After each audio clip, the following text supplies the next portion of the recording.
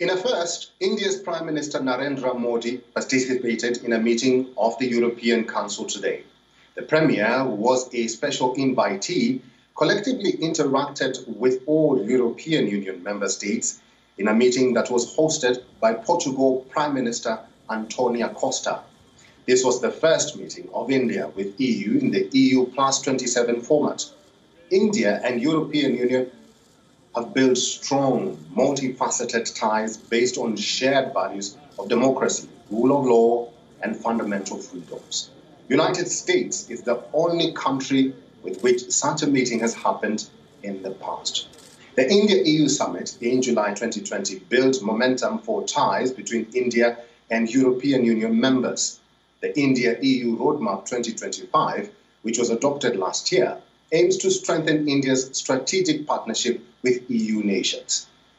Let us quickly take a look at key areas that have been the focus of dialogue between India and the European Union.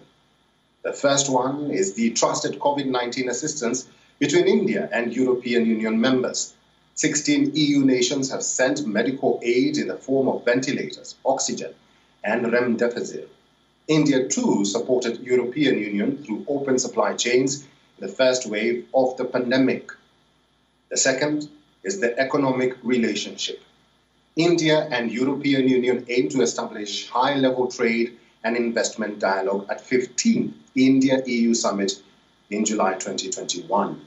European Union has been India's largest trading partner in goods and largest source for foreign direct investment. The third key area of partnership is security cooperation.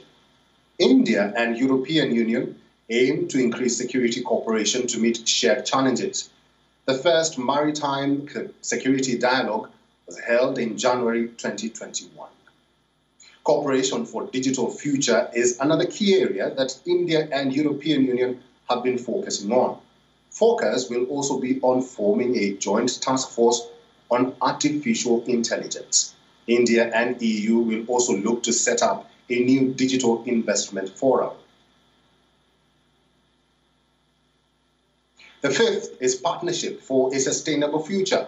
India and EU signed a Clean Energy and Climate Cooperation in 2016.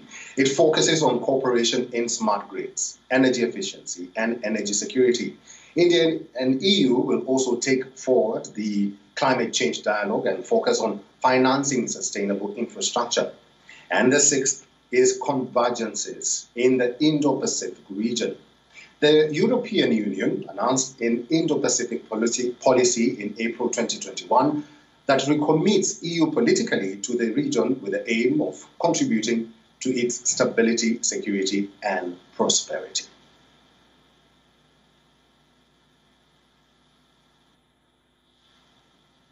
The key focus of day 2 of the EU summit is the bilateral meeting between India and the bloc. The virtual meeting on trade comes amid a debate on vaccine patent waiver. The EU leaders are holding talks with Indian Prime Minister Narendra Modi.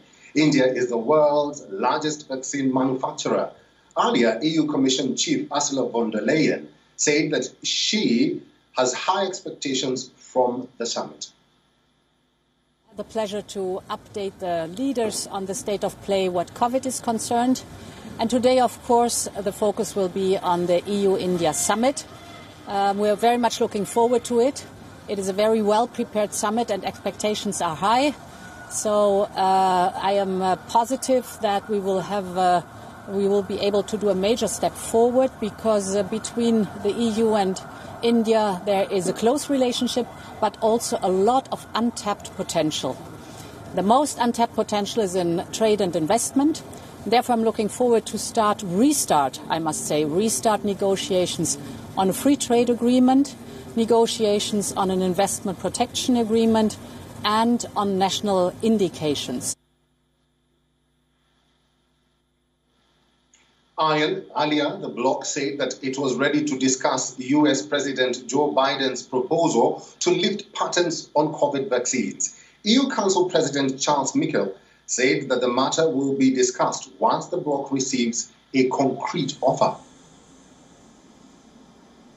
On the intellectual property, we don't think in the short term that it's the magic bullet, but we are ready to engage on this topic as soon as a concrete proposal would be put on the table. Also earlier, Germany, a prominent member of the bloc, opposed patent waiver. French President Emmanuel Macron said that the priority should be vaccine production and not patents. Macron also urged the US to end limits on COVID vaccine exports.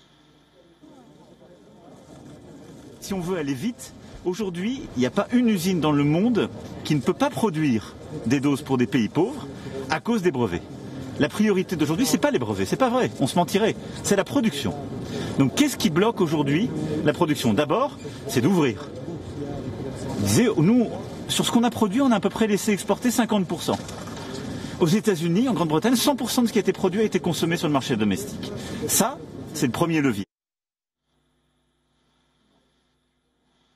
Meanwhile, Pope Francis has supported patent waivers. In a speech to a global fundraising concert to promote fair access to vaccines, the Pope said that a variant of the coronavirus is closed nationalism, which prevents an internationalism of vaccines.